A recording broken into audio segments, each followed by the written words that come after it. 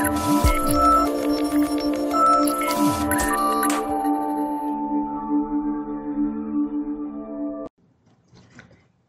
friends, welcome back to our channel. So in today's session, we'll see the save as option in a PowerPoint. So what's the importance of this save as means? So we can normally save the document with a different name. So then we'll go with this save as option. But here we can save the slides in a different formats. So if you observe here, so I will go with the save as. See, go to the file menu and click on save as. And you select the destination where the file to be saved, and see, you can observe here the save as type. So there are a lot of file types, so we can save the slides in a lot of file types. One is a PPT, the majorly we will use, and another one is a 97/2003 presentation that is compatible, so the file or slides will be saved with the 97/2003 versions compatibility. And you can observe the difference. This is a .pptx and this is a .ppt. So the versions above 2003, the files will be saved in the terms of .pptx, right?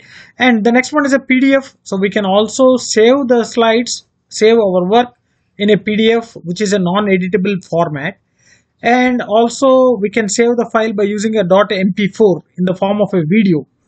And this is also a video, WMV, and a graphics interchange format, that is GIF format. We can also save the slides in a .jpg, that is a image format. So PNG is also image format, a TIFF is also image format, and BMP, bitmap image, right? So we can save our file or our work in a different formats in a required way. So let us see. So this is our files, so our work, that means there are 3 slides given here.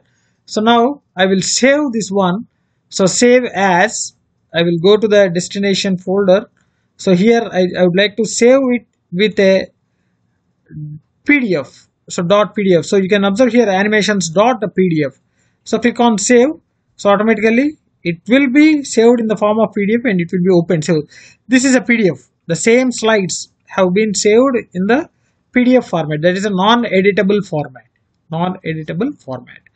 And one more thing, so again go to the save as. I will use the same thing. So I will save in the same folder and change the format. So let us take with the GIF and save. Automatically it will ask which slides do you want to export, whether you want to explore all the slides or just one.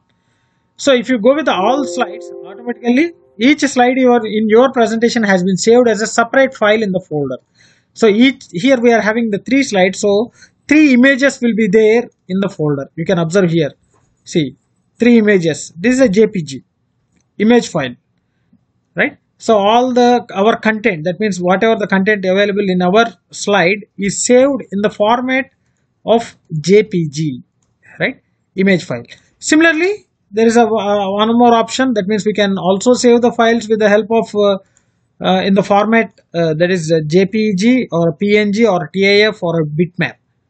So anything, if you go with anything, you can see it will prompt for that which slides do you want to export, whether all slides or just this one. If you go with the all slides, automatically each and every slide will be converted into a different BMP format. See, you can observe here BMP. This is BMP and this is BMP, right? And coming to the audio, MP4, just I will go with the transitions. I will apply a few transitions for this and I will show you. So this is one transition I have given, and for the content I will go with the animation. And see, the second slide I will go with the transitions.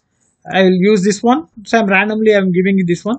So I will select the content, I will go with the animations and I will go with the wipe. And then third slide, again go with the transitions. I will go with the random bars, and coming to the animation. So I will go with the fade, right?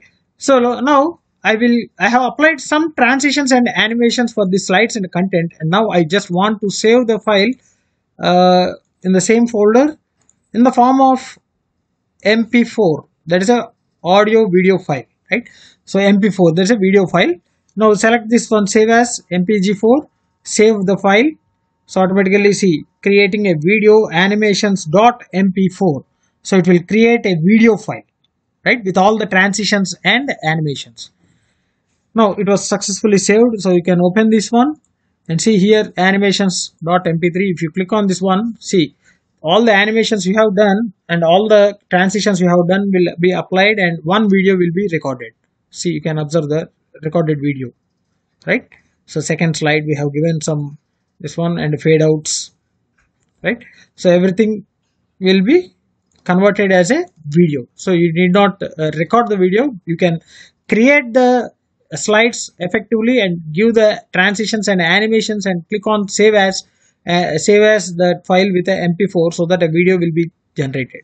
And if you want to convert the images, so it will be very useful for the YouTube creators. In order to create a thumbnail, simply you can create an image in this slide and you can save it as a image so that the thumbnail will be created, right?